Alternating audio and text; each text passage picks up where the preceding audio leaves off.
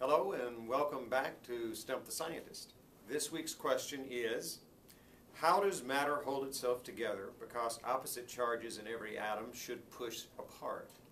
Okay, first of all we have to understand that all electrical charges come in two varieties, positive and negative. You probably know that from school. And the fact is that opposite charges attract. Positive and negative charges attract, and the same charges repel. So two positive charges or two negative charges repel. Now, in an atom, we find that it's constructed of a cloud of electrons which are negatively charged, which move around a very small center nucleus, which is positively charged. Here we have negative charges on the outside and a positive charge on the inside, so they attract. So it's not much of a mystery why the atom should hold itself together. They're attracting each other. When we look a little closer, however, there is a bit of a mystery here.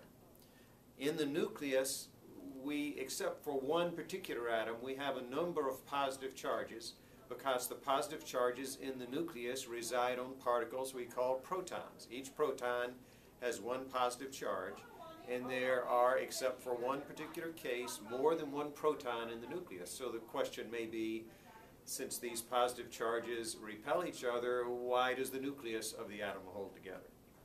The reason for this is that there is another force in nature we call the strong force. The strong force acts between all the particles that are in the nucleus, the protons and the neutrons, and it's an attractive force between these particles. It turns out that this force exists only at a very short range, but the nucleus is very small, and so it works quite well within the nucleus.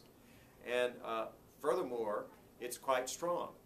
As the name implies, it's a stronger force than the electromagnetic force or the electrical force that tries to push apart the positive charges in the nucleus. And so that's why the nucleus is stable and holds itself together.